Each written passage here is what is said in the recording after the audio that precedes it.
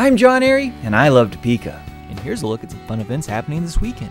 Take a tour of the historic Brown v. Board of Education building, enjoy traditional holiday music, African drumming, cookies, and wassail Friday from 3 to 6.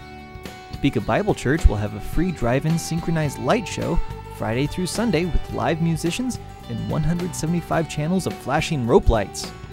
Learn more at discovertvc.com.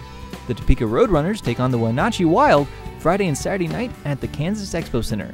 Learn more about the team at topecaroadrunners.com. The Kansas Children's Discovery Center will hold a special interactive story time Saturday morning at 11. A Little Christmas Tree is a new book written and illustrated by local artists. Learn more about the Children's Museum at kansasdiscovery.org.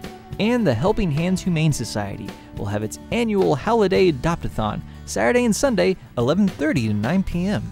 Learn more about this event at hhhstopeka.org. Get out and enjoy the capital city this weekend. I'm John Airy, and I love Topeka.